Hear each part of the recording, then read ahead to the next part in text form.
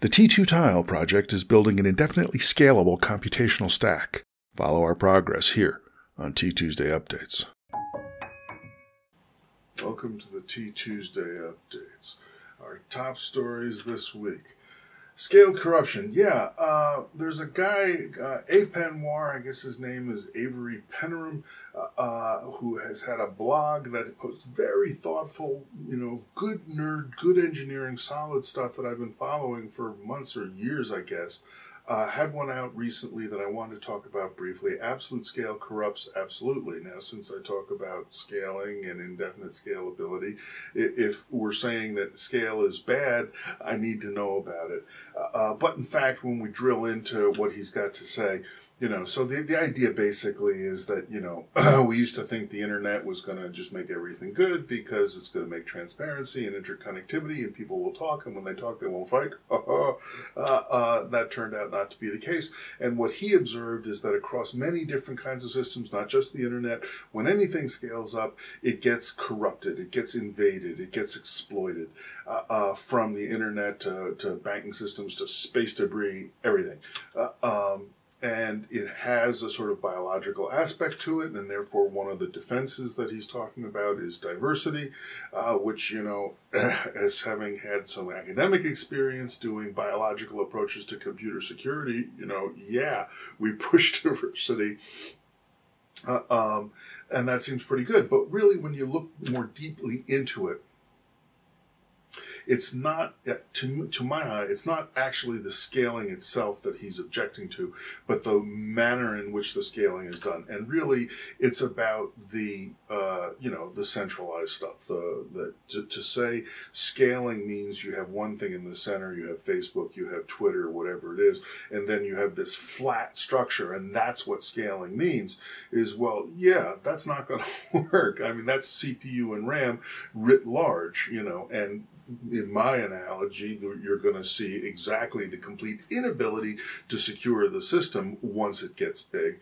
And the way that you need to scale is in a sort of communities of communities of communities, communities all the way down, where you actually have to stop and figure out what the appropriate level of structure is at each scaling interval, rather than thinking you can solve it once and then go flat. I don't know how to fix giant social networks, but I do know a general workaround: slow things down. Yes, not as efficient as possible, as efficient as necessary. So this is very much in the spirit of robust first and best effort and all of the stuff that we're working on in the Movable Feast Machine and the T2 project. So I wanted to just call it out a little bit and highlight it. Most interactions should not be internet scale. Yeah, yes. apenwarr is now involved in a company called Tailscale, I think, which I'm not sure exactly what they're doing, but just from a miles away, it looks like it's kind of, I'm guessing it's a sort of crypto overlay for, business logic on top of the internet, something like that. I'll have to dig into it further and find out, or if anybody knows, you can tell me in the comments whether I guessed right or not. Most interactions should not be internet scale, yes, but what we're suggesting here is that we want to reintroduce explicit space into the scaling process. So you'd say, yes, in fact, this interaction should be 1 meter scale, close to my body. This interaction should be 1 kilometer scale, something like that, and use the properties of physical space to actually get some relatively much stronger and not arbitrary guarantees about who's in and who's out as far as the interactions that can take place. Anyway, so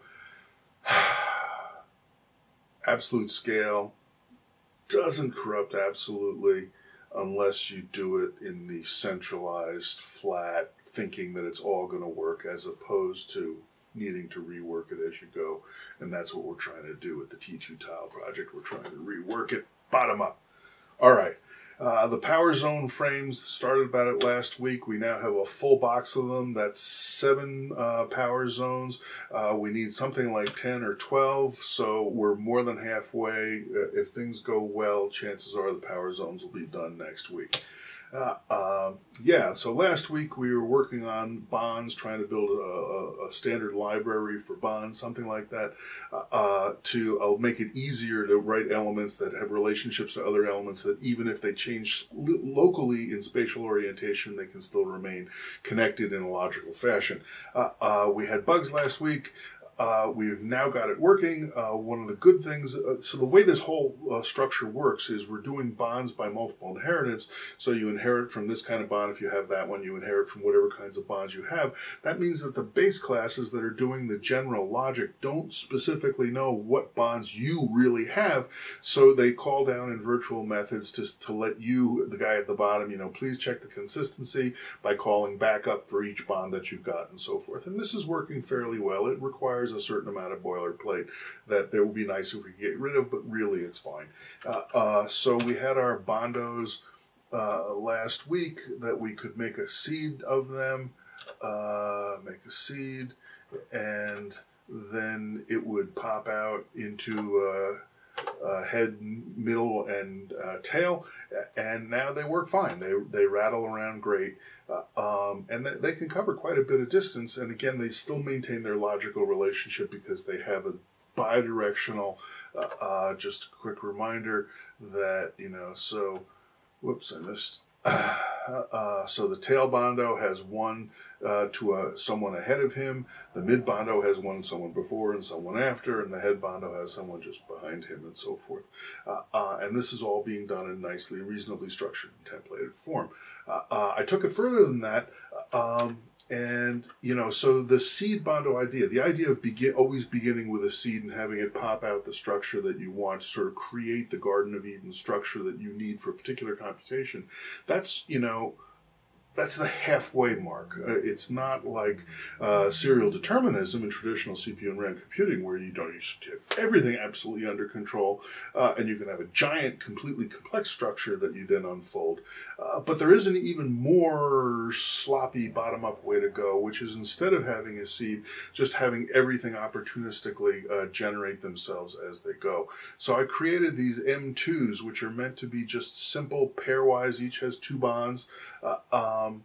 That it can connect to, and it will, if it finds, it just looks around in the world. Let's see if we can make one. All right, so there's a whole pile of them, and these are initially they're all unbonded. They have the capabilities for two possible bonds, of which they've got initially none set, but they just very quickly now start to polymerize as they randomly look around at their neighborhood and find, hey, I have a head bond available, he's got a tail bond available, let's join them up. And so I added an index there. You might see it flashing in and out in the Atom View panel, so that basically each guy tries to be one more than the guy downstream of him, and once the monomers have formed a loop, which they don't have to form, but they typically will, and they'll often form dimers. Just one guy goes here, the other one goes right back. And these structures will also have quite long polymers that'll pop out of these things just at randomly. That'll make these big long loops that'll try to count up, each one trying to be one more than the less. And when it does create a loop, it'll just keep going until it hits the maximum value that the number can represent. The count to infinity problem of distributed systems, in which case what this does is it just resets itself back to zero and then starts counting from there. And that is now expressed in the color. So when it's reaching the maximum value, that's full red. When it's the minimum value, it's full green. So you can see when there's a loop, you can see this red-green translation going around. It's actually kind of fun to watch. I've done some time lapses of it, but we'll let that go for now. All right, so we have bonding, and that's the state of the artificial chemistry. Oh, and there is also some developments on intertile events. We're trying to build up the state machines that are needed to coordinate between two tiles when they first interact with each other, and also when they're trying to race with each other about who can have an event on the overlapping corners of the world. Getting the state machines right was not being all that easy. So in fact, this week I developed a simulator of the simulator just for purposes of studying the state machines, and I thought I would show it to you real quick. It's a curses based thing, so this is actually an entire power zone. That's 4 across, 4 rows, 4 columns, and so forth. Right now, all the tiles are off. So the first step is turning it to passive, meaning it'd be willing to accept events that other ones are doing, but it won't originate events itself. At that point, the 6 intertile connectors all get enabled, but there's really nothing more they can do because the neighbors are turned off. But if we turn on a neighbor, they're both there, and now east and west have discovered they're in contact and so forth. And we can issue commands to the whole fleet here. Like that, and we can turn things down and watch stuff adjust. So the state machines still need work. We got 2 state machines, 1 for each intertile connector and 1 for each tile as a whole, that are then duplicated over all these guys. But this makes me feel a lot more confident that we're going to be able to make a state machine that makes a fair bit of sense and feel good about what it's trying to do. Star minus, turn everybody off. Okay, so that is the progress in the intertile events zone. And finally, the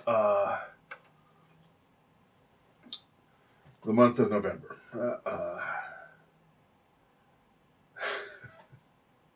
So one of my kind of bucket list things was to write a novel, or more specifically, finish a novel. I mean, I've never even really gotten very far into it. I've written short stories and stuff over the years, and of course I've written lots of academic papers and so forth. But to actually do a full-on, chapter after chapter, big story, lots of plot and so forth, I've always wanted to do it. And there's this thing. Do you know about this? NaNoWriMo. NaNoWriMo is the National Novel Writing Month, and it's November. And I'm going to try and do it. I'm going to take the month of November 2019 right here in the middle of the T2 Tile project and stop and try to write a 50,000 word novel. Now, 50,000 words, it turns out, is not even that big a novel, but that's 1,600 plus words a day, every day in the month of November. Am I going to really succeed at this? I don't know. I really don't know. But I've been thinking about it for the last several weeks. I've been, I have a sort of a planned, a plot, a story, a framework that actually connects to the T2 Tile project. So this week I signed up at nanowrimo.org. I'm Vaughn Joy Mannon, the author of The Path to Best Effort, and I started the project, and the name of the project is Best Effort. It's a science fiction novel. It's set 20 years in the future of The Path to Best Effort, so that means it's around 2050, late 2050s, something like that. I'm not exactly sure the year. And it's a classic story of a boy and his computer, sort of. We'll see. I don't know.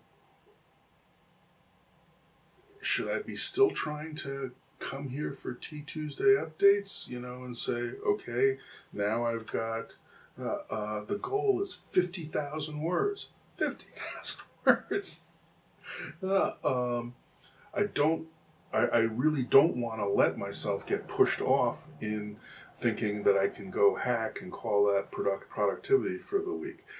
Some of these 50,000 words are going to be garbage, but this is part of my own thing. I tend to be a perfectionist, and as a result, I write very slowly. But part of this is to get out of that and to get this stuff out. And certainly the whole NaNoWriMo spirit is that you're allowed to expect to revise later, and this is more about getting a completed draft than actually polishing something that could be ready to get representation out in the world of fiction. We shall see. But It's got a little bit of a justification. I mean, because, you know, a lot of times people want me to be more cutting loose about the vision, about what could the T2 tile project, what could the movable feast machine, what could best effort hardware really do? How could it really work in the future? And I always resist it because I'm trying to stick to the science. And so here's a way to cut loose. We'll see. I don't know. I'm super terrified. I made this a public project at nanoremo.org if anybody wants to stop by and give me support or however that works. I don't even know how that works yet. I would be eminently grateful. And once again, if you see me around too much, you can't go wrong by saying, Dave, why aren't you writing?